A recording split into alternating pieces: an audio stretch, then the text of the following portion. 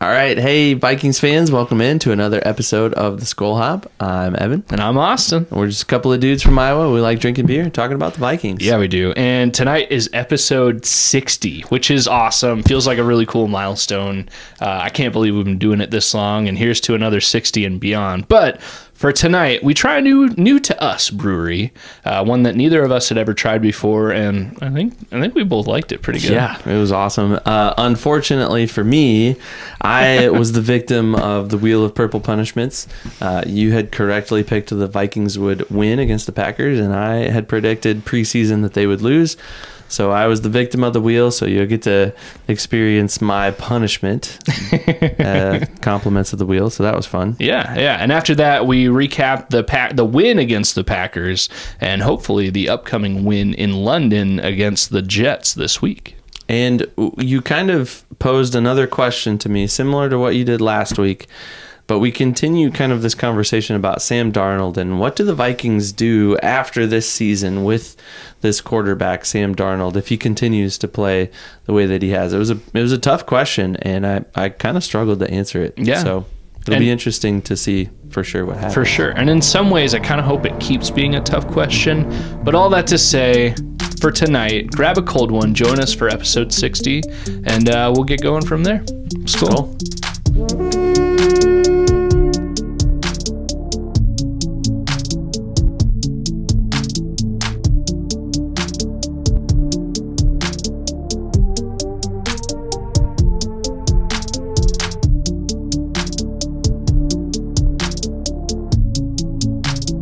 All right, as we get started here, we gotta pay the bills. So let's give a big thanks and big shout out to show presenting sponsor, Big Top Ventures. If you're looking to take an all-inclusive trip to either Mexico or Jamaica anytime soon or in the near future, go ahead and we'll put it up on the screen as always. Send an email to bigtopventuresllc@gmail.com and just let them know kind of what you're thinking, even if you're not too sure. They will help you out. And they will get you the best price possible on an all-inclusive in Mexico or Jamaica. And it's just as easy as that. Thanks, Big Top Ventures. Yeah, thanks, guys. Well, you know what time it is. I know. I'm so excited for this one. I was just telling you I felt bad because you're the only one that has to spin the wheel of purple punishments. Yes. But now that it's like here, I'm kind of excited. I just want to get it over with. I don't want to have to eat jalapenos or do the cinnamon challenge or anything crazy like that. I will cheer you on. I can, like a blindfold, I'll deal with it. Sitting in a child's chair, I'll deal with it. What else? Taking a shot of apple cider vinegar, I can deal with that. That might not be too bad, actually. So here we go. Well, hold on. Should we preface this really quick? Oh, yeah. We are about to do our segment called Purple Punishments, where we made our preseason picks. I forget which episode, 51 or something like that. Back a handful of episodes, we made game-by-game preseason picks, and this segment is if either of us get those picks wrong, then whoever got that wrong would have to spin the wheel of purple punishments and do whatever the wheel says. And so far, the two times we've spun the wheel, we've both been wrong, and so we've both had to suffer the punishments. Yeah. Now, this week, you picked the Vikings to beat the Packers, which I they believe. did, and I picked them to lose to the Packers. So here we are. There's the context. We're going to spin it. And it's just right here. Here we go. I'm so excited. Oh, the sound effect. Take a shot of apple cider vinegar. I can deal with feel like that. you got off easy this time. I can deal with that. You're not gonna love it, but well, it's a good thing I texted you earlier because I told you, I said we should get some Vikings shot glasses if we're gonna have to do that one. Yep. And you delivered, so it's actually closer to you. Okay. We've got a little pantry going on back here and a whole bunch of groceries. So this will be interesting. Oh man, this is genuine apple cider vinegar, and you bought a lot of apple cider vinegar. Well, I just went to the dollar store and just went off of our list. Do you want to do the honors of pouring? You want me to pour it? Yeah. Okay, over the equipment that we have here. I trust you. All right. Ooh, you're not the one that has to do it. That's true. We'll give you the honors of pouring it up. It looks kind of like beer. This is a decent sized shot glass. I know. I picked the bigger one on purpose. Okay. All right. I'm not afraid. There we go. All right. You should hold it up. Let the viewers see. I filled it mostly the way. That's probably more than an ounce or two. I don't know. But Well, this is what I get for picking against the Vikings. you should not do that. You should not do that anymore. I can't go back. I mean, I picked him. I think I picked him to win 8 games this year. So this could be a long season if they continue on the trend that they're on. That's true. We only spin it if we're wrong about it, not if they lose. Right. So Right. Well, all right. bottoms up. Oh man. Oh yeah. Yeah. How was it, man? That burns. Yeah. That burns. I'm so glad I didn't have to do that. It's like it's sour, so it's it just makes you pucker. Your eyes are watering pretty good right now. You're putting up a good fight, but man, that I can tell. Well, here's the deal. It was about 30 seconds worth of punishment, and now we get to enjoy some beer. Now you don't have to wear socks on your hands or do push-ups every time you say Vikings. So that's why I said, of everything, you probably got off pretty easy. Thank you, Will, for taking it easy on me. I appreciate it. All right, well, we do have some beer here. Yeah, we do. And I'm ready to get into it because I need to get this taste out of my mouth. We were approached by Jeff from Titonka Brewing Company. Thanks, Jeff. North Central Iowa. And he wanted to send us some beer. And You're of still course, fighting it a little bit, aren't you? I know. I'm pushing through. Sorry. Anyways, Jeff from Titonka. He offered to send us some beer. Yeah. And he didn't just send us some beer. He sent us a whole lot of beer. Yeah. And 2 episodes worth, pretty much. So we're hoping to try 2 of Titonka's beers tonight, and then we'll save 2 sometime in a future episode. Yeah, in the next couple of weeks or so. So thank you, Jeff, from Titonka Brewing. We're excited to try these beers, and I'm excited to try this one. We picked this Rooster Tail's Red Ale to start with. Yeah, it looks... the can art looks really good. All of their can art has that really cool, like, fresh, clean, like, simple, modern look to it. Obviously, can art doesn't really traditionally mean anything towards how the beer tastes. I don't believe I've ever had any Titonka Brewing beers. Do you know if you have? I have not either. In fact, I hadn't heard of them until you told me that they reached out to us and wanted to send us some beer. And I'm like, all right, as long as they're from Iowa, let's do it. Absolutely. So I'm really excited to try these out, especially since after this we have, 3 more kinds of beers to try. We'll try 2 tonight, this Rooster Tail's Red Ale. And then about midway through the episode, we're gonna try the second of the 2 we're gonna have tonight, which is their middle of nowhere NE IPA. So I'm really excited about both of them, but we're starting off with the Red Ale first. All right, let's crack them open, pour them up. How's the apple cider vinegar? It's settled down a little bit, but the aftertaste is still like stuck in the back of my throat. So I'm ready for something else. I'm ready to get a palate cleanse. I'm wondering how they're going to mix the beer. It'll be interesting. And the apple cider vinegar. I do have a bottle of water here, so I might take a quick chug of my water. All right. So first impressions, pouring the beer. Oh, man, I hope this doesn't overflow. Buckets. Yeah, it's definitely a red ale. It's got a nice light red flavor or red color to it. Pretty good head retention. I am going to wash this out with some water quick. Yeah, again, a nice light aroma as well. So not anything extreme. I feel like the last handful of beers we've had on the show have been solid beers. Again, other than the caramel apple Fandango. So this kind of gives me vibes that it's going to be another one of those solid beers. And yeah, I'm really impressed with the way this is looking so far. Yeah, I'm going to let it die down just a second because I do hard pours. So it takes me a second. It's not super transparent either, so that means it's got a little body to it, I think. It's so nice to grab a beer and not have a sock on my hand like we did last week. It was nice to not have to crack the beer. That was so with hard. a sock on your hand too, and use 2 hands to carefully pour it in. Everything you said, I was about to say, other than the heat, the cracking it open was the hardest part. But no, I think it was the 2-hand pour. I don't know. Either way, I think I'm ready to get going. Let's try the Rooster Tails. Rooster Tail's Red Ale. Skol. Skol.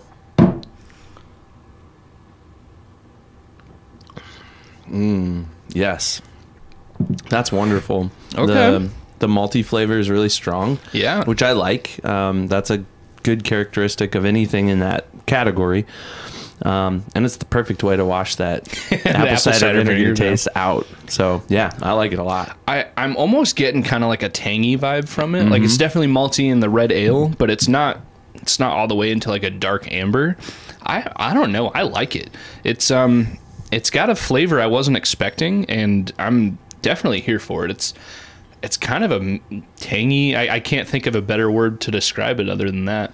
The apple cider vinegar may be, messing with your taste buds a little bit. But yeah, I like it. One good sip in, and I wish we had 10 or 12 more of these things, because this is delicious. They're super good. And 4.5%. So oh yeah, 10 or 12. Pretty easy going. I probably wouldn't do 10 or 12, but nah, yeah, we'd get full before then. We could go for a few, for sure. Oh, yeah. And be just fine. So far, Jeff, Titonka, you're 1 for 1 on delicious beers. I'm ready to try the other ones, honestly. Yeah. All right. Well, let's talk football. What do you mean? Is there anything we even can talk about? Like, we're just Vikings fans. It's not very exciting, is it? Well, the Vikings are 4-0. What? No way. Yes, it was an odd game to watch. It was definitely tale of two halves. Absolutely. The definition of tale of two halves. But I feel like there were a couple other games between college and NFL that had similar things happen. Not quite to the Vikings extreme. It got hairy there. It definitely, my heart was pumping towards the end. But it's okay, because the first part of the game, really most of the first half, up until that punt return that was muffed, and then recovered by the Packers. Before then, the Vikings could do no wrong. Absolutely no wrong. There was a couple of calls. I thought the refs overall had a pretty rough day. Yeah, agreed. Even in texting you, like, there was even a couple of times that you said, like, oh no, that definitely should be called the Vikings way. We were kind of arguing. Yeah. Like, I saw it one way, you saw it a different way. Yeah, and I feel like the refs definitely could have done better. There were, most of the crazy blatant ones, like, you can't really whine about the refs too much, but even some of the calls that went the Vikings way, I was thinking, like, man, I don't really know. I don't see that. I see that going the other way. I think there was a touchdown. No, it was the play that the Packer caught the ball, had possession. His feet were in the end zone, so he had possession of the football while he was located in the end zone. Yes, the ball was technically not in the end zone, but that shouldn't matter. He was in the end zone. They called it not a touchdown, and I thought that should have been a touchdown for the Packers. I'm not an expert. I'm not an NFL referee. Maybe that's just me not knowing every part of the rule. But even now, like, I still kind of weirded out. I think that should have been called a touchdown. They also brought Gene Steratore on the broadcast a few times, the rules analyst, and there was that play, and then there was also the play, I think it was in the third or fourth quarter, and it was an interception, and the Packers defensive back looked like maybe he bobbled it, and maybe he didn't survive the ground, which, if you're a receiver, that's definitely, I feel like had he been a wide receiver and not a defensive back, they would have looked at that more closely, but they didn't, and they ruled it an interception even though it shouldn't have been. And Gene Steratore even said that's not an interception. Yeah, that was another one, and granted, that was one that went against the Vikings, so of course we're going to sound like homers or whatever, right? Which we are. We're pure blood homers for the Vikings. That's there's no question about it. But that one specifically, still, I would need a very slow and detailed explanation, as if I'm a 5-year-old,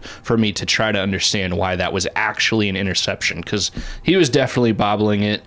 I've been on this podcast many times, and even still now, I'll definitely say the referees, more often than not, overall, do a fantastic job. And I know that's, most people are like, no, refs are terrible, they don't know what they're seeing.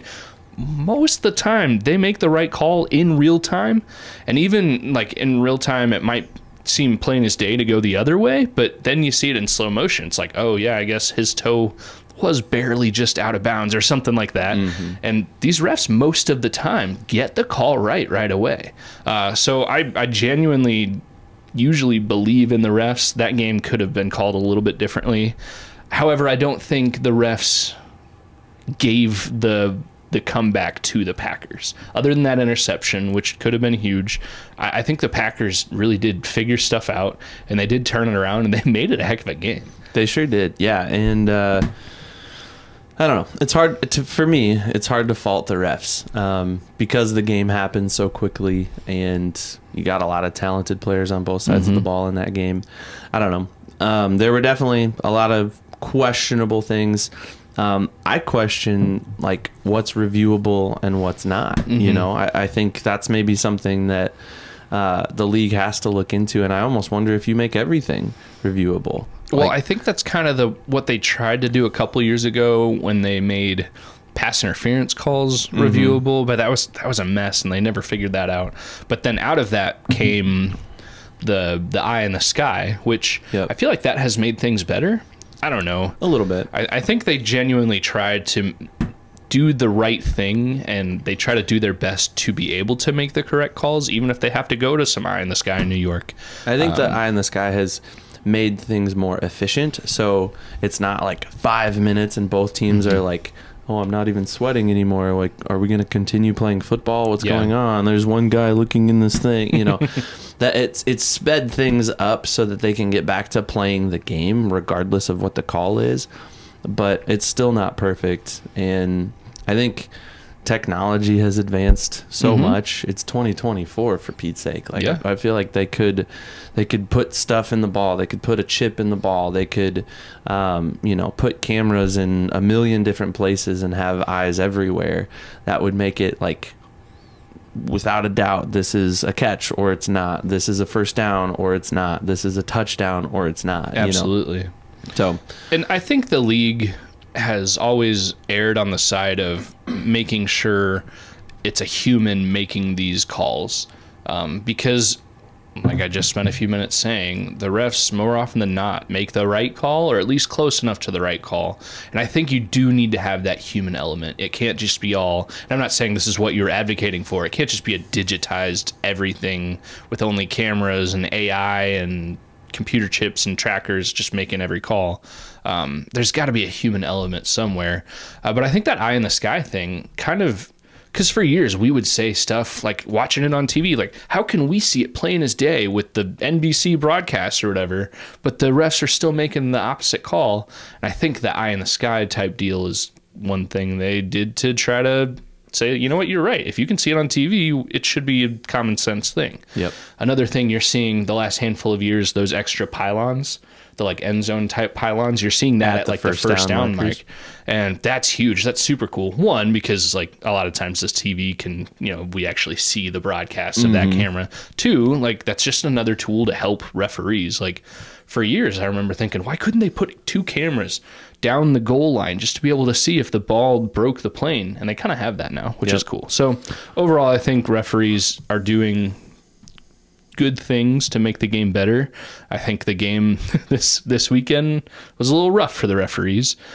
Fortunately, we're saying that after a Vikings win, and we're not blaming the refs for blowing a Vikings win. So would you say that the officiating was a thorn for you, if we're going to transition into roses and thorns here for the game? It definitely could be. I had written down a thorn, but I think it was the obvious thorn, which we'll absolutely be talking about.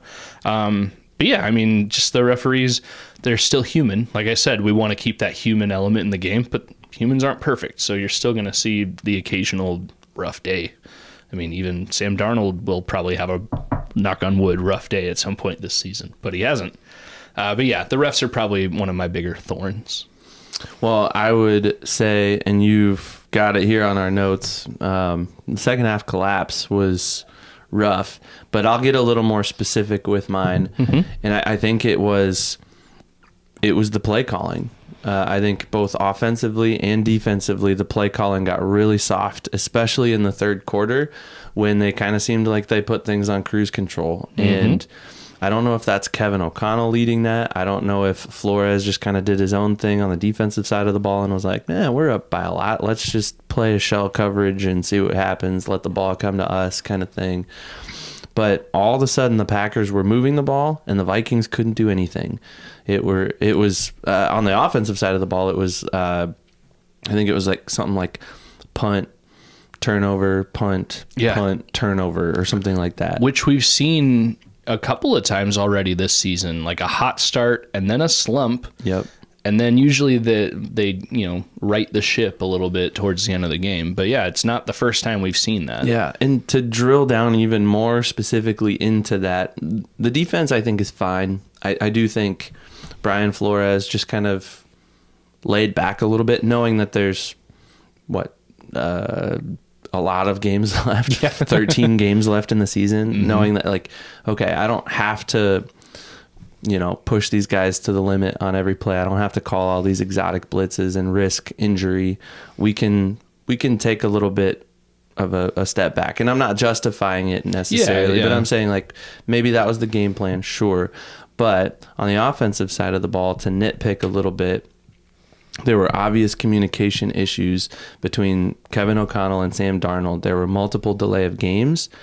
There were multiple plays where Sam just looked like a deer in the headlights and just chucked it into the dirt right away. And we've seen this happen now over the course of the last several games. This is not the first time it's happened. And so for me, that's the specific thorn that they've got to figure out if they want to beat the best teams in the league and if they want to make a deep run in the playoffs. Because you can't have those moments where you have a delay of game because coach and quarterback aren't on the same page. You can't have those, oh, I just dumped it down because we didn't read the defense right and they came through the middle and I had no time to do anything, right? Like you've got to fix those things if you're going to be a playoff caliber team. Yeah, absolutely. In my opinion. Yeah, there were like 2 straight plays, or at least felt like 2 straight plays where one was obviously supposed to be a run up the middle or it was either supposed to be a run up the middle, where Sam Darnold just took the snap, turned around, and handed the ball off. Or it was supposed to be like a run, kind of sweep, outside run to the right. The problem is Sam Darnold played the run up the middle, turned around, tried to hand the ball off, whereas Aaron Jones played the run to the right, and he went wide. And within half a second, you just knew the second Sam Darnold turned around and tried to hand the ball, he knew like, oh, broken play. Yep. And he just kind of tried to not lose as many yards as he could and just got down, which in a panic situation, that's not the worst thing to do. Because he could have like tried to like dance around and then do a Nick Mullins and throw it to throw hero ball, or even get injured because the protection's not where it should be on the desperation thing he was doing. And then I think it was either like the next play after or soon after, there was another one where as soon as the ball was snapped, Sam must have had a quick read, and either he didn't know the route tree, the receiver's route running well enough on that play, or assumed something that was wrong, or the receiver that was supposed to run a certain route ran a different one. And the whole play was up, and same thing. It was a broken play. It just looked like he was giving up on it, so he threw it right in the dirt, which again could have been way worse. He could have tried to Michael Vick it and run around and play hero ball and try to, throw it into one tight area, and who knows, interception, some kind of a fumble, injury, like at least the quick like, oh crap, we just need to mitigate all losses here and try again the next play. But that's communication. We did see some good things out of Sam Darnold. He can run the football. We saw that. I think he got at least 1 first down with his feet, which was awesome to see. And he's not afraid to just tuck it and run and see what he can get, which is awesome. We also saw something we haven't seen in the first 3 games of the season, in this 4th game against the Packers, where he would throw it away rather than trying to force it and throw an interception. We still saw that. We still saw him try to force it. There was one that was nearly picked off, and he was fortunate that it wasn't. But I think he's starting to figure it out, and he's starting to realize, okay, when the play's broken, when it's about to be a coverage sack downfield, I just got to throw it out of bounds and live to fight another down, because I know my head coach, he's going to put the right play in my ear, and we're going to keep moving the ball. And they've proven that as a team. Yeah, it's funny because I texted you at one point. It was early on, and I said, Sam, quote, Michael Vick, unquote, Darnold, because he ran for a first down or something like that. But I think the idea that, and you hate to see it, you hate to see a quick throwaway or a broken play that just feels like a total lost opportunity. But we're not on the team. We don't know their conversations. That could be coaching. That could be better communication, because maybe that is KOC saying, hey, you know what? I don't care if it's 3rd and 15.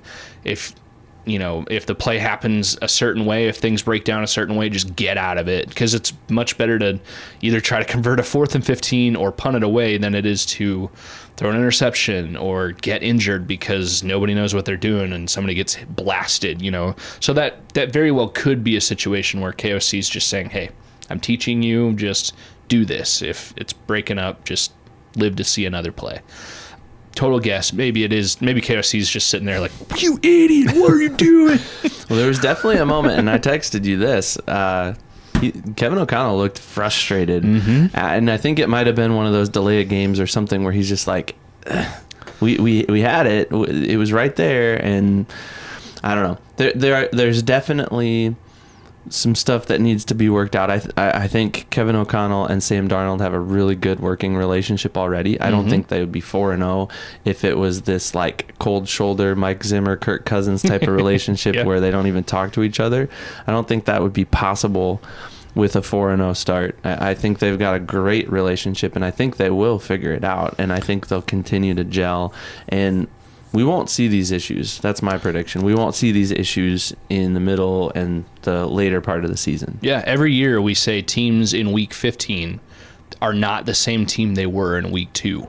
And that's why. These guys mesh and gel, and the whole team just figures out a little bit more every day how to play with each other, and that is the sign of a good team if they get better. That means the right things are happening, the right conversations are happening, people are listening and learning, and it's a good thing.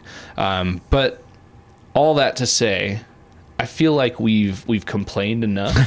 Yeah, we need to transition to the positive now. Yeah. We've allowed these thorns to prick us in the side a little too much. But the best part maybe, and this isn't my rose, but it could be, is that there's a lot to complain about, but they're 4-0. And nothing that we're complaining about is anything that is impossible to overcome. It's not like we're sitting here saying, well, yeah, we won, but our starting quarterback just blew his Achilles, so now we're on to Nick Mullins for the rest of the... Like, everything that we're complaining about can be fixed with coaching or fixed with a few conversations. Or with like TJ Hawkinson coming back from injury. Exactly. Or, which could happen this week, I think. And we kind of saw, because I said a few weeks ago, like, there is the possibility, I'm not predicting this, but there's a possibility where, I don't care who it is, if it's a Hall of Famer, if you add something different into a team that's already working well, could kind of mess up the mojo. But we just saw Jordan Addison come back after most of the season being gone. He played the first, half of the Giants game. Essentially, he's been out all season. He came back, and it was only good for the team. I mean, he had a rushing and receiving touchdown, and looked good. He was a positive injection for the team, which makes me think all the more that once TJ Hawkinson comes back, and at this point, I don't even care when he comes back. We don't need to rush him. No. Let him be 100% and not a second before that. And even if that was to say, like, for some crazy reason he misses the whole season, like, things are working okay. Josh Oliver got his 5th receiving touchdown of his career just this past week. Like, there are options at tight end. Johnny Munt got a touchdown too. Yeah. So it's like an Oprah episode. You get a touchdown and you get a touchdown. Exactly. But all that to say, like, this team, the bad stuff, you could see a route to where it's easily, or, it's workable, it's fixable, they can improve. The good stuff, obviously, it's already working. They're not 4-0 because of 10 lucky plays a game. Like, they're actually good. Like, Sam Darnold isn't just Nick Mullinsing it down the field and getting lucky every throw. You could argue that one touchdown to Justin Jefferson was kind of lucky because it just dropped in his breadbasket, but that's also a ballsy play to throw that ball, and for Justin Jefferson just to, like, let it come to him and then have the muscle to, like, complete the catch. That's not a luck play. That's a ballsy play that that's why I feel so good about this team. That play in particular impressed me because Justin Jefferson was able to corral the ball up against his chest and then just manhandle. I don't even know who the defender was. Yeah, doesn't matter. He made a fool of the guy because he just pushed him out of the way and said, "Get out of here."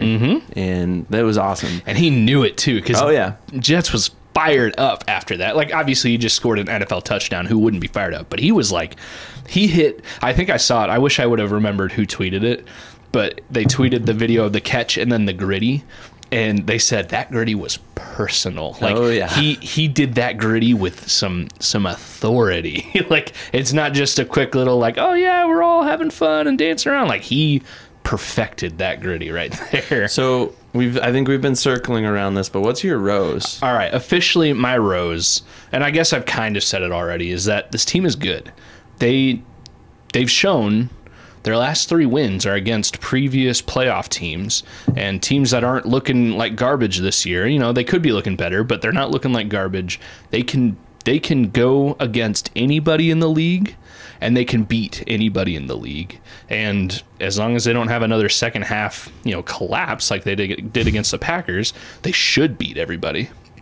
Yeah, agreed. And they've proven it. So that's definitely my rose.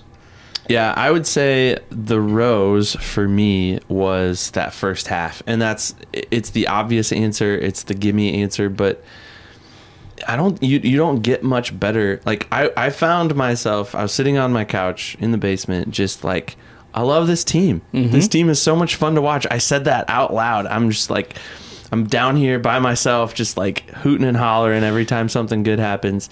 And yeah, it was so much fun to watch. Yeah. It was so much fun to watch Sam Darnold just dominate, find the open guy. It was fun to watch the defense take the ball away and make fools of the Packers offense, which, by the way, I would like to point out too, because we didn't really talk about it, but everybody was talking about Jordan Love and how he wasn't 100%. It was pretty clear and obvious to me in the first half that he was struggling. Yeah. But man, once he got warmed up, that dude balled out. He played a heck of a game. Out. Yeah, they figured something out that worked for the whole Packers team. Yeah. I mean, we're not delirious. I think I even said if the football games were 62 minutes long, the Vikings might have lost that game. You know, the Packers are a good team, but I mean, not to rain on the first part of your point. Yeah, their Packers are good. Jordan Love. For a while, I was like, man, they need to take him out. He doesn't look good. I was thinking that. Thinking like, man, they should just put Malik Willis back in and roll with that, because that seemed to work better in the 2 games that he started for them. But I don't know. That first half was so much fun to watch. It was so fun that I kind of like distracted myself. I, as a teacher, started grading some stuff while I was watching, and I wasn't like fully invested anymore because I'm like, yeah, we're up 28-0. Not a true fan. I guess. I'm a true fan. I'm sorry. I shouldn't. And I don't mean to. I just took a shot of apple cider vinegar because you were wrong. I was wrong. True fans don't do that. That's true. That's true. But anyways, it was a fun game to watch. I'm glad they won. It was definitely stressful at the end. You pointed out something to me, and this could maybe be how we kind of wrap up. Bill Belichick was quoted this week saying the Vikings will have to learn how to play from behind if they're going to be successful this year. And that's an interesting point, because the Vikings have only played from behind for like 4 minutes or something, not even crazy like 3 that. Something. And that was like the first. It was in the first quarter of the Giants game. Yeah, they were up 3-0, and then from then on, the Vikings have led in every minute of every game that they've played, or at least not trailed, because 0-0 tie. But yeah, it's crazy. Yeah, and that's the mark of a good team. But you would like to see that well-roundedness, to know like, oh crap, if the other team does get up to 2 touchdowns, to know like, all right, they're capable of turning this around and ultimately winning the game. I will say, and probably my last point of the Packer game, I loved when everybody in the world who was watching that game expected the Vikings late in the game, in the middle of this desperation thing, trying to close the game out and seal the victory. They had a drive where they probably, old school, should have just tried to run off as much clock as possible and they passed like 5 straight times, one of them being a 17-yard completion to Justin Jefferson, which, because it worked, kind of jacks you up and it makes you like love this team and love KOC. But it also shows that he's got trust in Sam Darnold, in Jefferson, and all the players on that team to be able to still use the passing game to ice the other team out. Yeah, that was a lot of fun, and that was probably the drive of the game. Honestly, was that late fourth quarter drive where they should have run the ball, but they didn't.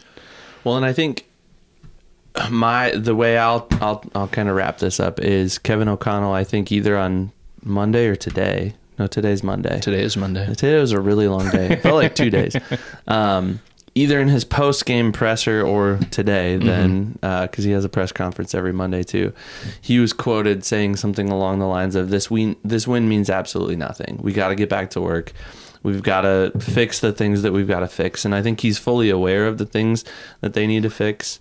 And I'm confident that he will fix those things and that he will continue to kind of sharpen both ends of the sword.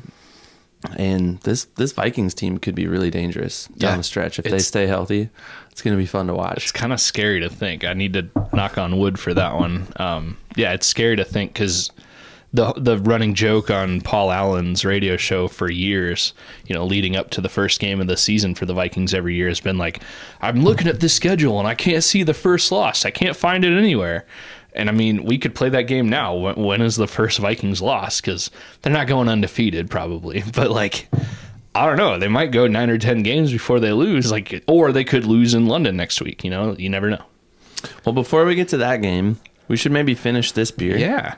And give our kind of final thoughts on it, and then let's crack this other one open and pour that up. You're the amber guy. You're the red guy. This is your category of choice. What are your full thoughts after one full Rooster Tail's Red Ale? Well, I just finished it, and I finished it before you, and I think that means that I like it a lot. It was really good. I also talk a lot, so I give you plenty of opportunity to drink because I just like to hear my own voice every once in a while. No, I like this beer a lot. It's balanced. My first, right off the top was maltiness. Like, I could just taste the maltiness, and perhaps that was the contrast of the apple cider vinegar. Oh, maybe.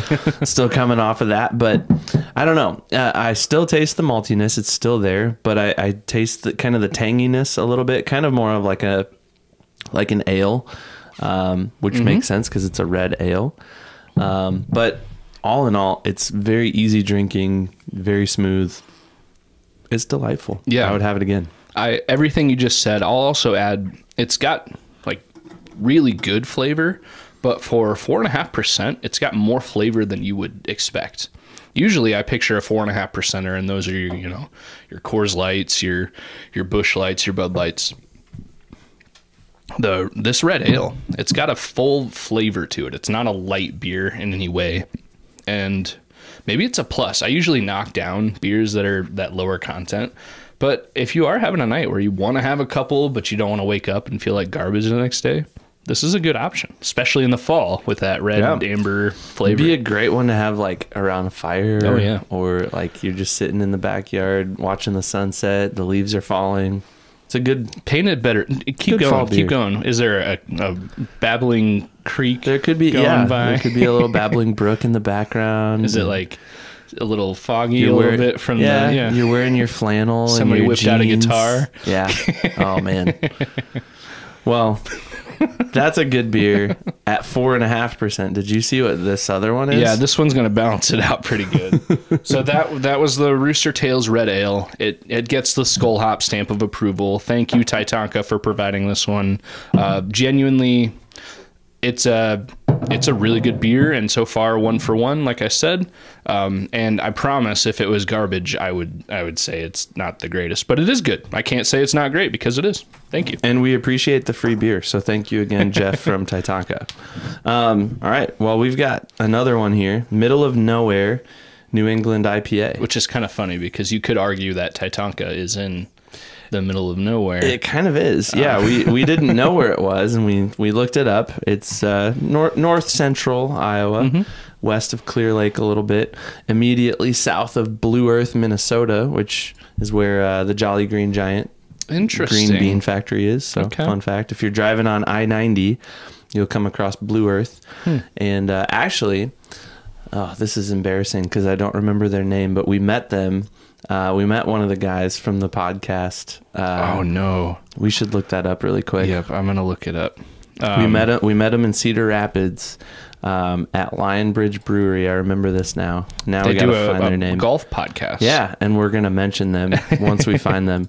But the guy was from Blue Earth, and I was like, "Hey, I know where Blue Earth is." Okay. So there you go. Anywho, public golf course or public course golf. I'm sorry, guys. Public course golf. Yeah, that is it right there.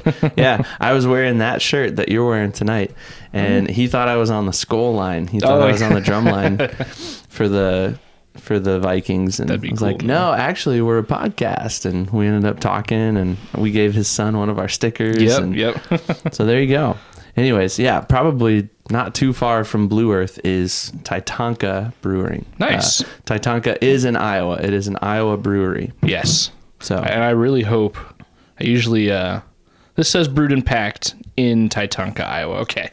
I just, sometimes breweries they have their cans packed somewhere else, but I'd venture to say they probably do all of the canning themselves on location. I think we can crack these open. Yeah. But I think as we do that, we might have a location to visit on our next brew hop tour next summer. Maybe keep an eye out. So yeah, like we just said, this is the middle of nowhere New England IPA, NEIPA. So we did a red ale, amber. That's your wheelhouse. Yep. I like them too, but you're definitely the more of an amber guy.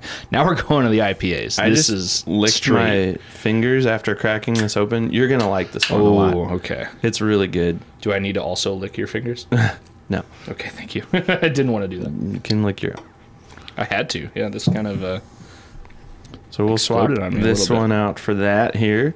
I think this is the first time we've featured two different beers on the Skol Hop. We've done it before, but only because you and I have been in different locations. Yes. Drinking different beers on our own. But this is the first time where we've both had the same beers and tried two different beers. And we need to double check that too. Maybe like episode 1 or 2. I'm kind of thinking there might be another one. Oh, you're right. There was one. But I think in that episode, I think we did you tried A, I tried B, and then we flip-flopped or something like that. Yeah, I think so. Still a first. If not forever, then for a long time that we've done two beers. And so I'm excited. This is definitely a New England IPA. It's very hazy. It's got that citrusy aroma. I cannot see through this at all. There is no seeing through this. Oh man, I'm so excited. I could be wrong, but Citra hops. That would make sense. I don't know if they say it on their can. We can look and let everybody know later. Citra is my favorite, so if that isn't there, then this is guaranteed. Either way, just off the look, the smell, the everything, I know I'm gonna love this. So let's give it a try. Skol. In the football mugs too. Yep. That's a good one. Yeah, Jeff, I'm gonna need like a case or 2 or 10 of these. This is fantastic. I love hazy IPAs. I love New England IPAs. If I could only have one kind of alcohol ever, and I had to pick it, it would be a hazy IPA. New England IPA. This, oh my gosh, this is delicious. I love this so much. If you hate IPAs, don't waste your time, because this is such a good IPA that people that hate them, there's no saving grace. You have to love hops. You have to love hazy IPAs. If you do, man, you're in for a treat. This is delicious. It's definitely got that that danky flavor that are kind of characteristic of beers like this. It's juicy too. Yep. It's delicious. I like it a lot. This is right smack dab. It reminds me of all of my favorite beers. I don't know. It's delicious. I wish I had better describing words, but I don't. I'm almost speechless. This is amazing. There you go. And I'm excited to very quickly drink the rest of this. Well, we can take our time. We don't have to, we don't have to chug it here. That's true. I don't want to disrespect it by chugging it, but man, I like it a lot. Jeff, I may be reaching out to you into seeing about how I can pay for a personal shipment of these beers, because that's delicious. Well, let's look ahead. Vikings. While we drink this awesome beer that we were provided by Titonka, we're very grateful for that. It's hard to knock a good beer, but maybe we should have done this in reverse order, because this green here looks an awful lot like jet green. This is more jet green than even Packer green. Yeah, it's okay. The beer itself is not green. The beer makes up for it. But anyways, the Vikings are playing the Jets. The Vikings are hosting, quote unquote. Yeah, it's technically a home game for the Purple. In London. Is it at, which stadium is it at? Wembley or Tottenham? I'll look it up really quick. I believe it's in Tottenham. Anyways, while you're looking that up, Aaron Rodgers and the Jets looked bad against the Denver Broncos. And the Denver Broncos looked bad as well, but the Broncos snuck out with a win. Which is crazy, because I think I saw something that there was some like NFL record for Bo Nix was the first quarterback to win after having like less than 2 yards per completion or something crazy like that. I don't know.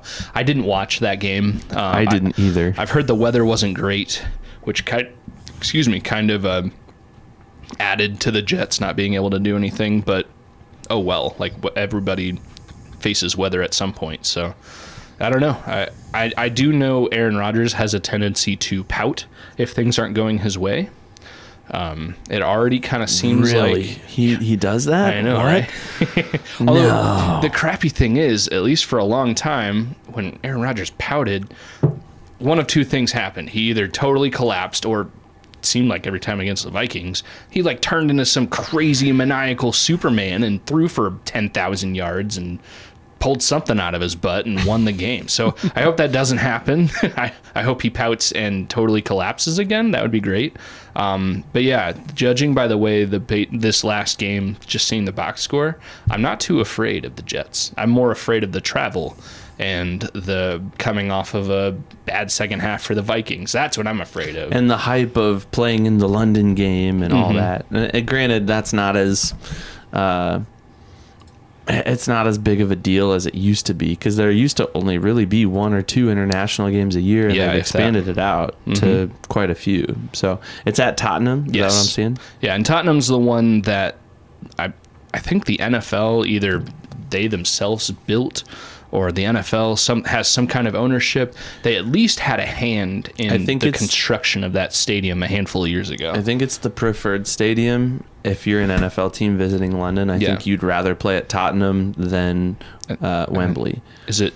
Although, and that's not to say Wembley's a garbage arena. I think it's a kind of historically great arena, but for American football specifically, I think Wembley was built for soccer. Yeah, obviously, I think Tottenham, like you've said, and I guess I didn't even know that until you said it, but it sounds like Tottenham was built maybe with football in mind. Yeah. Maybe more soccer, but with football in mind. There's something, I don't know if it's like the NFL as a whole has some kind of ownership, or if it's something like as simple as the Jaguars owner has some kind of ownership. There's some official partnership other than just... the NFL plays a few games there every year. That's like an official business partnership. And like I said, there was also some decision making by the NFL on how that arena was constructed. So it's going to be a little bit more geared towards being more well-rounded. Obviously, they play soccer there, but if we've got any experts out there, feel free to drop a comment and educate us. We'd like to know if there's any knowledge to be learned about how Tottenham was built. So. Although I do think, and you talk about playing surfaces all the time in football, specifically for American football in London, and players have had a tendency not to outright complain about like the field turf there, which I think both stadiums have natural grass. But that is the stadium. The Vikings will be playing in the same stadium that Lewis Seen had his horrific injury a few years ago. And, that's a good point. And it's not just because of the field surface why he got injured, but it's still something to think about. Yeah, for sure. Well, they're traveling to London. It's going to be obviously an odd game for both teams. the travel alone is crazy. The adjustment to a different time zone, the jet lag, all that is a lot to overcome. The jet lag, the Skol lag. I was just gonna say, hopefully it's a lag of jets, like lack of jet. All right, I see. That's terrible. I've had too many of these middle of nowheres here, and I'm only halfway into my first one. So I see where you're going with that one, and I like it actually. That makes sense. Anyways, thanks for humoring me. I appreciate it. No, I think these international games, they take a lot out of an organization. It takes a lot for your support staff to plan, like your equipment staff, your operations staff. They've got to figure out how to get gear onto an airplane, not a bus. I guess they're flying in the U.S., but like to get it over to a different country, go through customs, all that. That's a lot. And then, you're playing on a surface that's not built for football necessarily. That's different. Your body isn't used to being awake at the same time. There's different food, different stuff available to you over there, stuff that like you could walk down the store to a Walgreens or a CVS and get whatever you need here, and you might not get that in London. You know, you just don't know. So all of that to say, it's an adjustment for both teams, and I think the better coached team will win on Sunday morning. And at this point, yes, we drink the purple Kool-Aid. We are Vikings homers, but I don't think there's any question which team is better coached at this point. Overall, on the field, off the field, everything like that, I think the Vikings are miles ahead of the Jets right now, as proven by the fact that the head coach and Aaron Rodgers, Robert Saleh, is that his name? Saleh. They have had like public arguments on the field, and they try to laugh him off, but I don't know. It reminds me of Kirk Cousins grabbing fine. Mike Zimmer and yelling at him, you know. So I think the Jets, of all the teams the Vikings could play, I think the Jets are a good choice. Like I said, I'm more concerned about the logistics. I think we would see TJ Hawkinson back earlier than we will because they're playing in London. Not that he would have played in this week's game if it wasn't in London, but I think it just delays it a little bit longer. I just think that's going to be more of a hurdle, on top of the idea that the Vikings just kind of S the bed in the second half of their most recent game. I think it's going to be more mental, more internal for the Vikings than facing the Jets. Yeah, and I think Kevin O'Connell, in his presser, again, it wasn't Tuesday. It was either after the game yesterday or today. I looked at a lot of stuff. I watched a lot of footage, but I think he set the stage well for his team too. This win means nothing. Is it huge to get a divisional win? Yeah, let's celebrate that in the locker room and maybe on the bus ride home. But from then on, we got to get back to work, and we've got a lot of stuff to clean up, and we played a miserable second half of football where we nearly lost a 28-point lead. Like we have a lot to figure out, and the Jets might be looking at that thinking like, all right, this is how we bounce back. This is a trap game for the Vikings. Let's take advantage of it. It's crazy to think that this year the Vikings have any trap games. Like that's right. And I don't necessarily think that way, but I think the Jets could be thinking that way. I agree with you. I think it could be looked at as a trap game. Yeah, for sure. So keys to victory. What do you think? What do the Vikings need to make sure to do? I think the Kevin O'Connell led Vikings have proven that if they score first, they're more likely to win. So I think they need to score first or score early at the very least. It's tough to control who gets the ball first. You never know how the coin flip's going to go. And even if you win the coin flip, you may opt to kick it first and take the ball in the second half, which is typically what teams do. So it's not necessarily score first, but I think it's score early, and I think it's score often, because that was the key to the victory against the Packers, right? It it was scoring early and often. If they would not have built up that 28-point lead, if they would have had a few duds of drives where they went 3 and out and punted, they would have lost that game because the Packers would have roared back in the second half and it would have been 29-24 or something instead of 31-29. So I think you've got to score early and score often, and I'm stealing one of yours because it's important. They have to win the turnover battle. They have to. Or at least tie it. They've got to tie it or win it. They won it. I think it was... I think they ultimately won it against the by Packers. one. Yeah. The Vikings only turned it over 3 times, and the Packers turned it over 4. So to me, until the Vikings lose a game and do those things, that's the key to victory. Score first or score early and often like they did against the Packers and win the turnover battle. They do those 2 things, it's basically kryptonite to the other team. The Vikings are going to win. Yeah. Yeah, there's 2 important things that have seemed to have proven themselves out for Kevin O'Connell as the Vikings head coach. You hit the nail on the head, the turnover battle. Every time he has, and every Vikings fan has heard this stat for the last week or 2 or year, that every time Kevin O'Connell wins or ties the turnover battle, he wins. He's 21-0 as the Vikings head coach with that stat. Another very important thing is Kevin O'Connell, I think he's like 20 or 21-8 when his starting quarterback is healthy. That's huge. That's important. That means that his leading up, his game plan leading up, his communication with that QB is very important. And not that the quarterback is the only one doing anything, but it's no secret, quarterback is the most important position in football, maybe in all of sports. So when Kevin O'Connell has his guy healthy and they win the turnover battle as a team, the Vikings are basically unstoppable. Kevin O'Connell is basically unstoppable as a coach. So those are the very important things. For sure. Interestingly enough, the coin is the only one to correctly predict the Vikings record to this point. Interesting. Of all of the picks that we made preseason. So we flipped the coin infamously. Still have it right here. Yep, and it wasn't the football mugs, it was the bigger mugs. So. But yeah, we got the quarter that went into the beer. Might be, starting to rust a little with the beer. Who knows? But anyways, of all the picks that we made, the coin, you, your wife, your kids, me, my wife, my kids, the coin is the only one to be perfect so far. Everyone else, this is interesting to me as well. Everyone else either predicted 1-3 or 2-2 at this point. Interesting.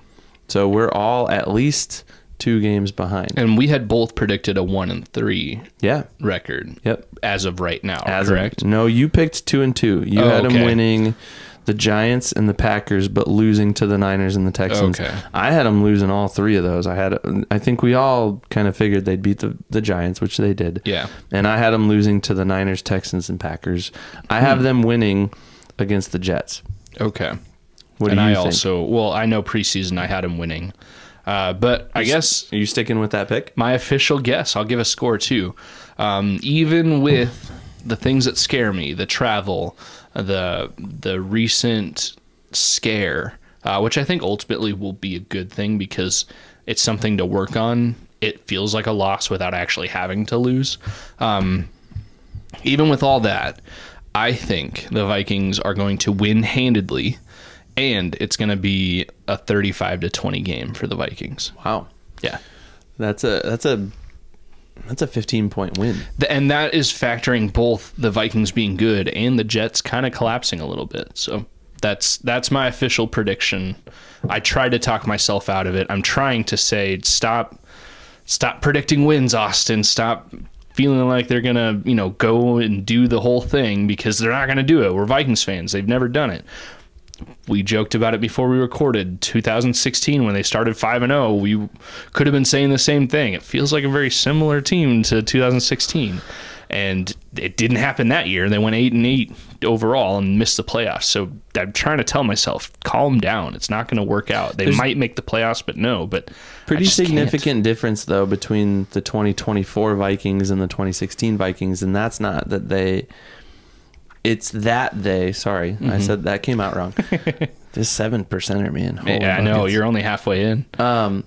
It's because Sam Darnold has been around basically through all of training camp and stuff. That's he was true. there for OTA. It wasn't this desperation move, because in 2016 it was, oh crap, Teddy Bridgewater, his knee just stopped being a knee. It just like ceased to exist anymore. It got Thanos snapped, is Yeah, what it happened. it's gone. I would love to know the actual details.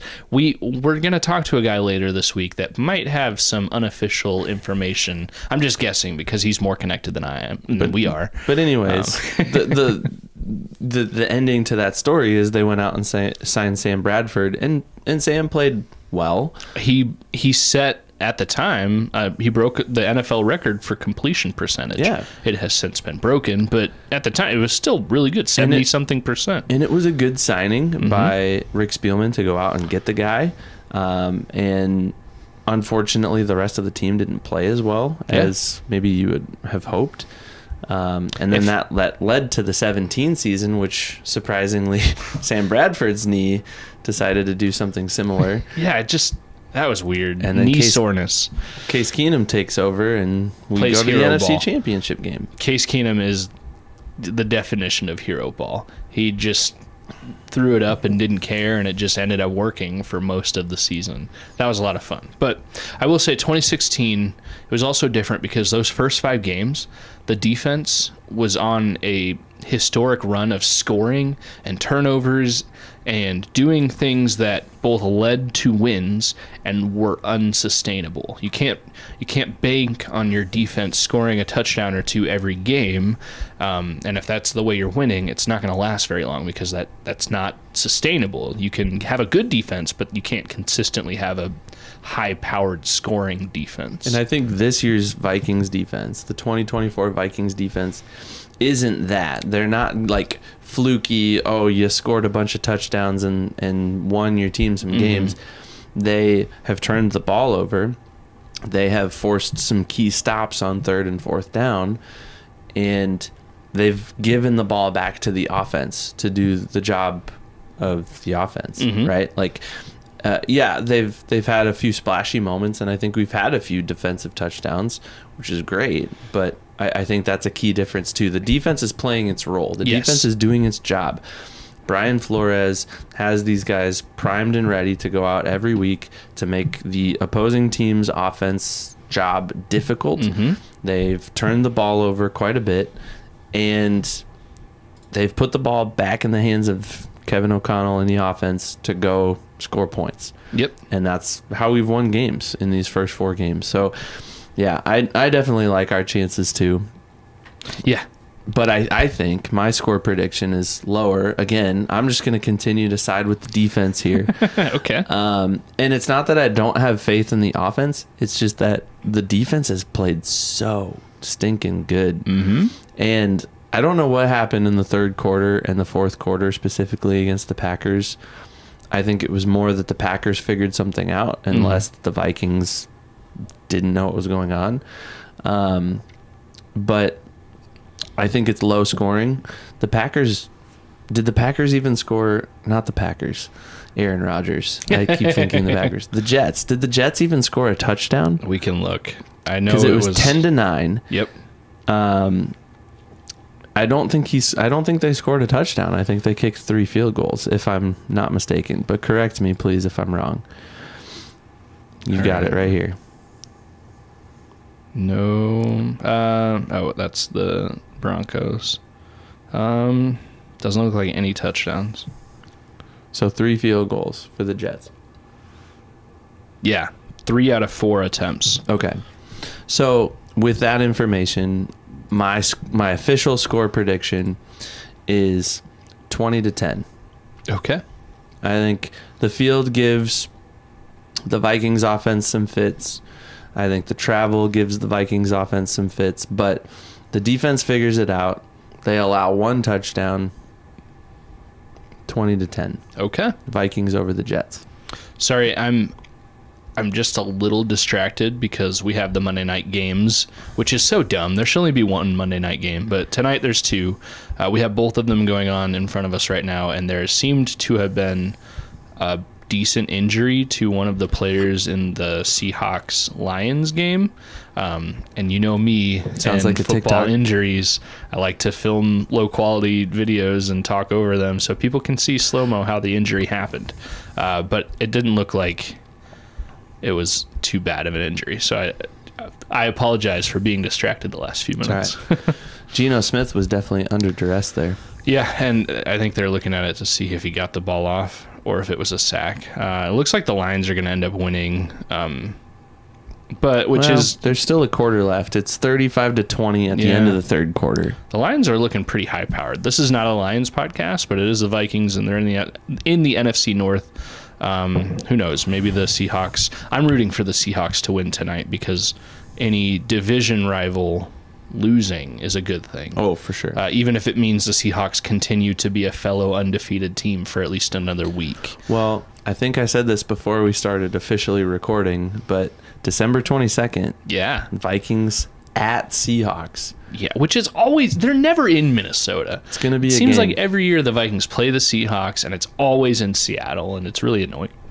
Well, circle that one on your calendar because I think that's going to be a phenomenal game to watch.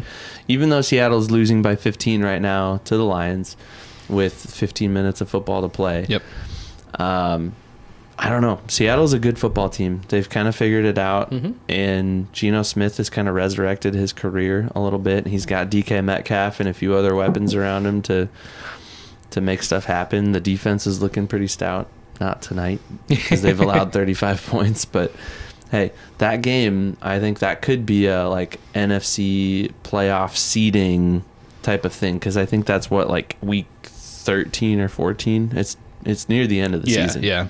So circle that one on your calendars and buckle up because that's going to be a good one, I think. So I think we've talked the Packer game. We've kind of previewed the Jet game. I've got one question for you that's not on our outline here. Are you ready for some football? Always. That's not the question, though. Okay. This you're going to know exactly what I'm getting at the second I ask this question, and you might roll your eyes, and this might get us nowhere.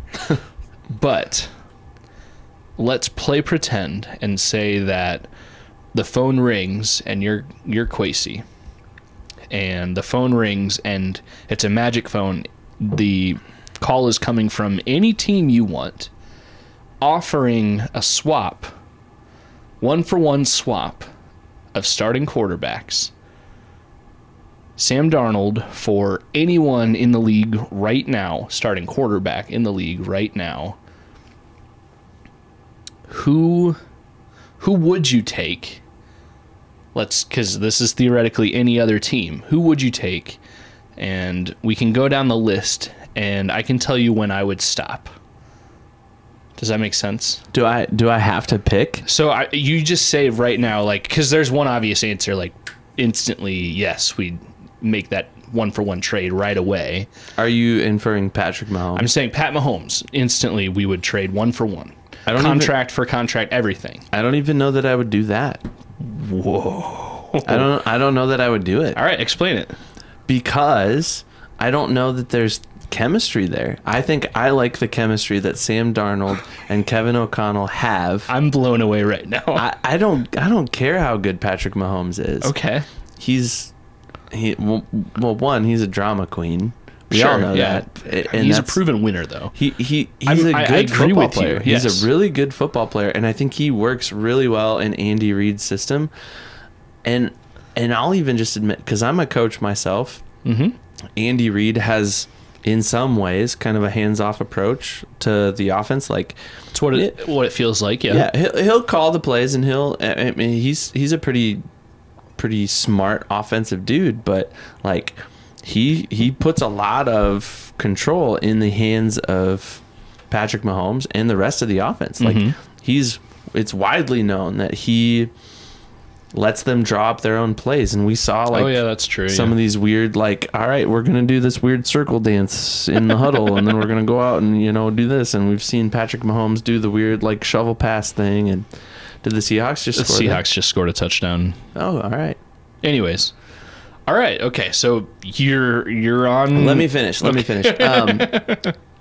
So I appreciate the open-handedness as a head coach and not the like micromanaging. I'm gonna do everything for you, and you just go out there and do what I tell you to do kind of thing. I can appreciate that as a coach, because that's in some ways how I try to coach. I try to put control in my athletes' hands and let them go out and perform and let them do what I am confident they can do. Sure.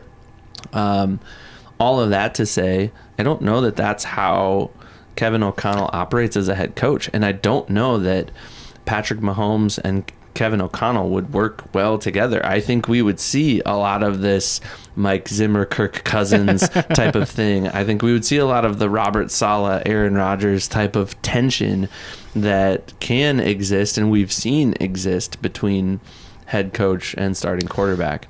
I love the dynamic right now between Sam Darnold and Kevin O'Connell, and I think it's so underrated, and I think it's so underappreciated in the league that, like, I don't know that there's a player or a dollar amount or anything for me if I'm in Kwesi Adolfo-Mensah's office and I have his job and I have his phone.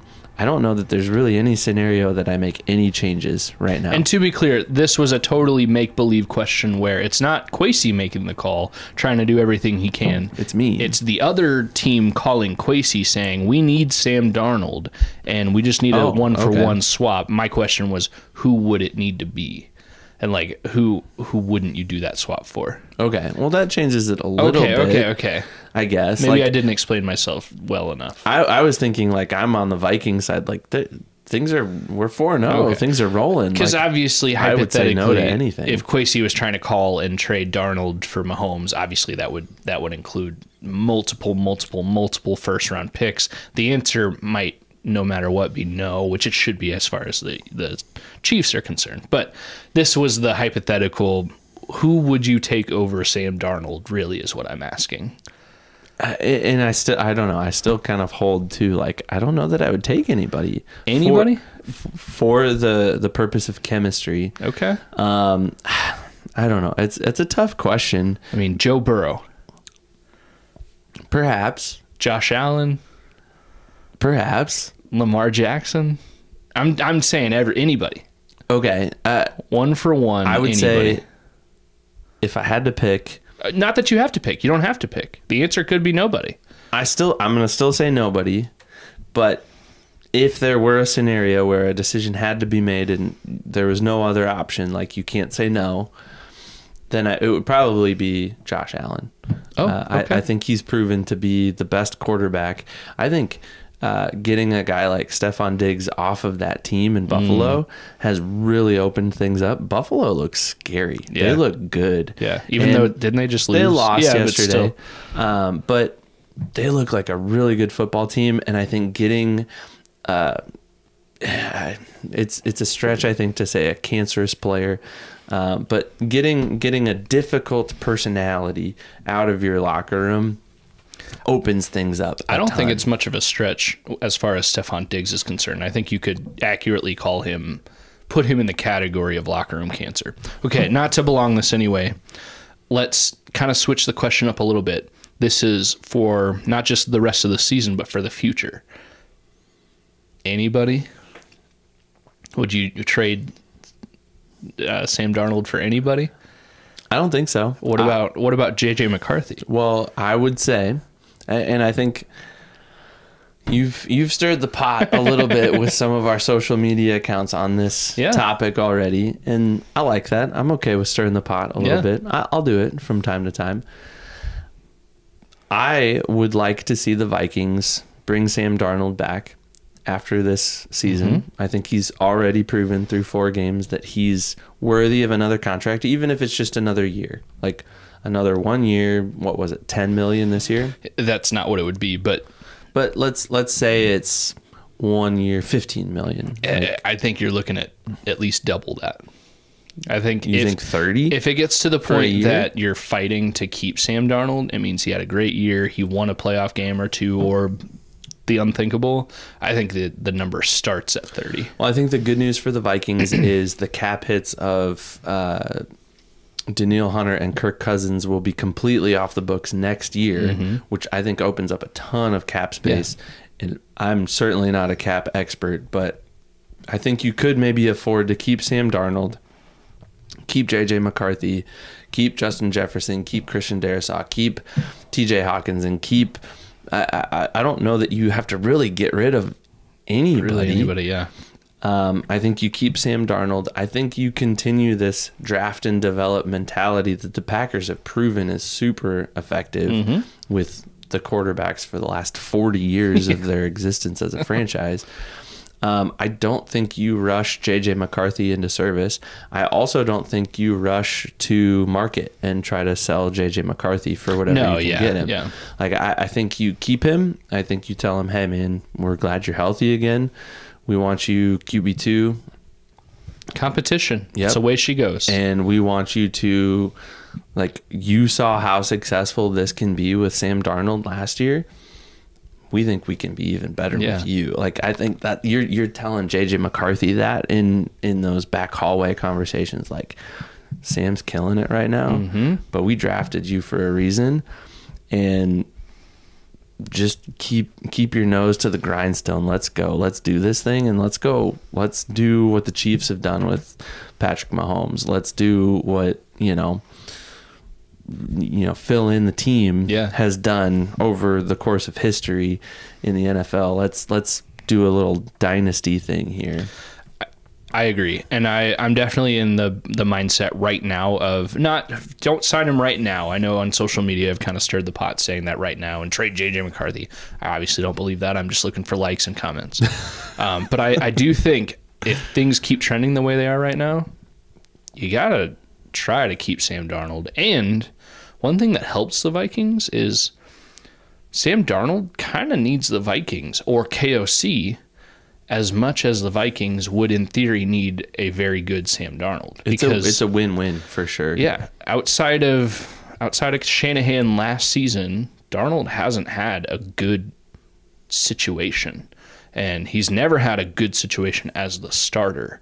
So you could argue that Sam Darnold would be incentivized to stay in Minnesota, even if it meant he took a little bit of a discount. But even in that situation, the discount would mean $30 million rather than $40 million a year, something like that. Hopefully, we get to argue about this in January, February. That'd be great. I hope it's more like February, March. yeah. But that's all a moot point if things go south starting this week against the Jets. Well, we got to start there. We got to start with that game, and we got to keep things rolling. You hope that the Vikings can do that against the Jets for sure. And then after that, you get a week off, which is helpful for the team. They go Jets, and then did I miss something? I think I just totally missed over what you said. It's Jets, and then Lions, and then a week off. No? Jets, bye week, Lions. Interesting. Okay. You're going to that game, aren't you? I am, yeah. So you're right. I thought they didn't have. I think it was last time they went to London. They didn't have the bye. Yeah, Jets, bye. Okay, Lions. You're right. I'm sorry. I'm the idiot. Where's my dunce hat? It's all good. We'll just make you take a shot of apple cider vinegar. It's really good for you. Did you know that? Yeah, I mean, it'll limber up my joints. It might make me sick. Well, anyways, it should be a good game. I'm excited to watch it. I might have to watch it like in retrospect because it's like prime church time. Yeah. I'm going to be out of town returning home from the land of darkness of Wisconsin this weekend and driving home during the game. So I'll either be watching it on my phone in the car or I might maybe we should just plan to get together and watch the game after the fact. In the afternoon. Yeah. We'll figure it out. But anyways, it should be a good game regardless. Hopefully the Vikings can pull it out and we could roll into the bye week with a 5-0 Vikings team. Knock on wood. That would be a lot of fun. We had some great beer tonight. Yeah, I don't have anything to Skol. I drank it too fast. Titonka, this middle of nowhere is freaking delicious. It's good. I like it. It's up there for me. Like, I've had one, and I could say after one sip, it's up there. And maybe it's me. Maybe I'm simple and easily pleased, but as far as New England IPAs goes, I don't know. This is hard to beat for me. This was delicious. Do you need to get one more and just? But that was it. That's all we had. No, that's true. Yeah. Well, we have more Titonka beer. We do, but we need We'll to save that. Maybe next week, maybe the week after. We got some Keg Creek beer as well in there. So, but we filled up the Skol Hop fridge. We're ready for like probably 2 or 3 weeks. Yeah, Titonka. If you ever want to send any more, also I will be reaching out because I will want to purchase my own case or more of this middle of nowhere. It's delicious. And so I guess that's what I have to say about it. What do you think? Well, yes, great. Of course, I'm gonna gravitate more toward the Rooster Red. That was a fantastic beer. Love it. I would have more than you would have of the middle of nowhere because I could probably stomach a few more because it's 4.5%, not 7.5%. But both were really good. Definitely, we need to put that on the list of places to visit. Oh, 100%. Summer of 2025. If we can make it. I don't know the exact drive time, but yeah, absolutely. Just off beer alone, I'm ready to go. I think we can figure it out. And I think one of the breweries that was on our list that we didn't get to this year is in that area. Okay. So we can make that work. We can do more of a northern Iowa tour of Iowa breweries. Yeah. Anyways, yeah, definitely check them out if you can find it. I don't know, do they distribute anywhere? I think Jeff was saying they're not just distributing a whole ton right now, but I gotta believe if you reach out to them and just say you're interested, they'd figure out how to make that happen. I'm literally about to go through that process right now and figure out how I can get something shipped. I know shipping alcohol can get a little hairy. I don't know the exact rules, but they're really good. They should be available everywhere. Yeah, I like them. Well, and maybe we can update people next week on how that went for you. Mm-hmm. But anyways, Titonka Brewing, we love your beer. We're very, very grateful that you sent us several, and we're excited to try some more in the not too distant future. Yeah. So. Hey, if people wanted to reach out to us the way Jeff from Titonka did, how would they go about that? I would say go to the big time. These 7%ers, man. They really get you in the words. We've got a website. go to the big time social media sites is what I was trying to say. We're so used to saying big time social media. Thanks to Big Top for sponsoring this episode. No, Facebook, Twitter, Instagram, TikTok. We're on all of those. Those are probably the biggest ones that we're primarily on all the time and would see a notification or a message from. But you can email us at theskolhop@gmail.com. We have a website, theskolhop.com. Yeah, you can find everything from our website. And if nothing else, just Google the Skol Hop. Yes. And you'll find us there. Yeah. Well, did you see somebody bought another shirt? Yeah. There's going to be another one of these Skol Hop shirts. Yeah. So you remember a couple weeks ago we said, hey, did you buy another shirt? Because a couple weeks ago somebody bought a shirt. Yeah. I figured out who that was. Oh, yeah? Brian. Oh, there you go. Brian bought a shirt. He bought a red one, though. It's this in red. It almost looks like a Chiefs shirt the way it's printed off. He likes it, though. All right. But then after that, like a couple of days ago, somebody bought a shirt, and I don't know who it was. So no, it was today. Today? It was today. If it was you, let us know, because that's super cool. I'm super jacked about that. Yeah. We only get like $1, but I don't care. We could get $0. Like that's cool. Super cool to know that somebody's got one of our Skol Hop shirts. That's pretty awesome. We appreciate it, and we appreciate the support.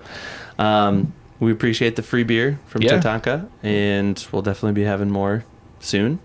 Absolutely. And we're definitely going to be talking about hopefully what happened in the Jets game. A win against the Jets. A win against the Jets. Let's hope. Because who has to spin the wheel? If the Vikings lose, does anybody have to spin the wheel? If the Vikings lose, we both have to spin the wheel because we both picked them to win. Everybody picked the Vikings to win this week against the Jets. The coin, you, me, our wives, our kids. It's a win across the board. Well, let's hope we don't have to spin the wheel next time. Skol. All right, Skol.